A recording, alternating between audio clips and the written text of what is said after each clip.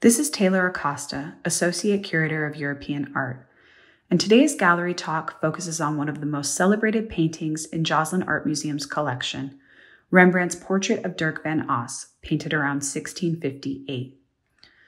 This large, three-quarter-length portrait presents the sitter, a man of advanced age, at a desk filled with marks of his position and accomplishments, including an inkstand, quill, and silver seal. He wears a black jacket, over which he has donned a long tabard.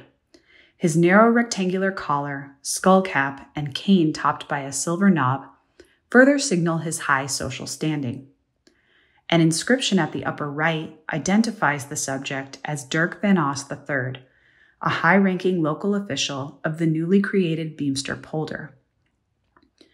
Van Os had inherited great wealth from his father Dirck van Os II, who was one of the most ambitious members of the Amsterdam merchant class in the early 17th century.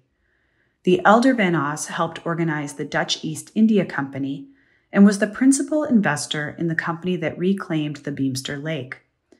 The younger Van Os's responsibilities related to the development of this new land, and Rembrandt's portrait may have been commissioned to commemorate Van Os's 40th year in his official position. Rembrandt did not just describe his subjects, recording their features and denoting their status.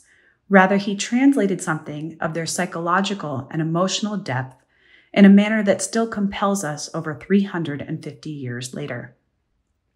He painted this portrait late in his career, at a time when his personal and financial circumstances had greatly suffered. After the 1640s, he produced few portraits, choosing instead to concentrate on smaller history paintings and etchings. His acceptance, then, of commission from Dirck van Os III is all the more notable. This honest portrayal emphasizes thoughtfulness, concern, and even humility, qualities rarely foregrounded in traditional portraits of the upper class. When the painting was acquired in 1942, an advisor to the museum offered the following prediction: "We shall come to realize the profound significance of the Rembrandt the longer we live with it and study it.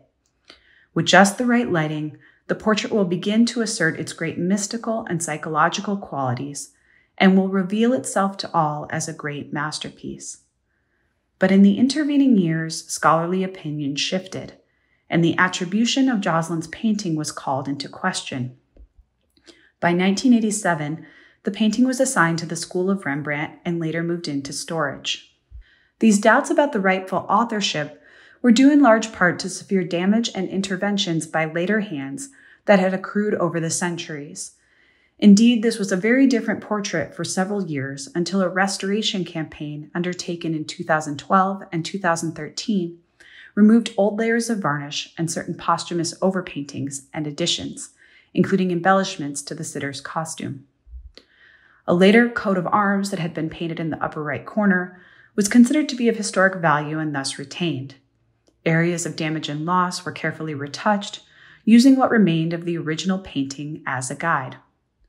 This process returned the portrait close to its original appearance and allowed for a more serious assessment of its quality, particularly the brushwork, color, and modeling of the sitter's face, all characteristic of Rembrandt's hand, and the attribution to the master was confirmed. The reintroduction of the portrait of Dirck van Os to the Rembrandt scholarly corpus and to Joslyn Art Museum's galleries was celebrated in the Omaha community and beyond. But as scholars have since suggested, the painting's greatest significance may lie in what it reveals about Rembrandt's approach to portraiture, the way he worked both with and against established conventions in the later years of his life. Rembrandt may have seen something of himself in Van Os, an elderly man reflecting on his life, and the painting he completed is at once an impressive public portrait of a civic leader and a contemplative private portrayal of an aged man occupied by his own thoughts.